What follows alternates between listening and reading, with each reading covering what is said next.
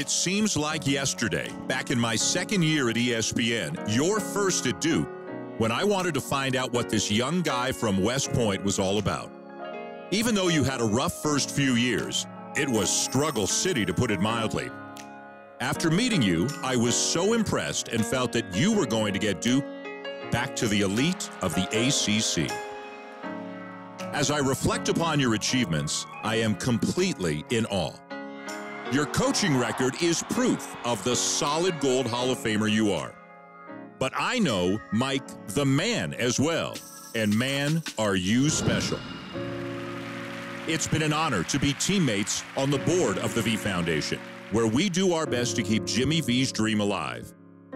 Now, as I have endured a 6-month fight with several cancers, I have felt your caring ways.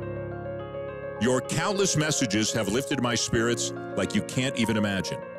Yes, my friend, you are the GOAT as a coach, but you are also one of the best people I have ever met. Like millions of other fans, I feel it's been a privilege to watch you in action all these years. Every coach dreams of just one trip to the Final Four. You've been to 12 of them. In an era of fierce competition, you collected more W's than anyone. On top of that, you cut down the national championship nets 5 times. And let's not forget about gold medals, too. Even with different players each season, the common thread was you. Whether at Duke or at the Olympics, you had some of the game's greatest superstars, and you always found a way to get them all to buy in to your team-first approach. You blended teams better than anyone who has ever graced the sidelines, according to my VBDI. I'm lucky to have been in the building for so many of your biggest moments.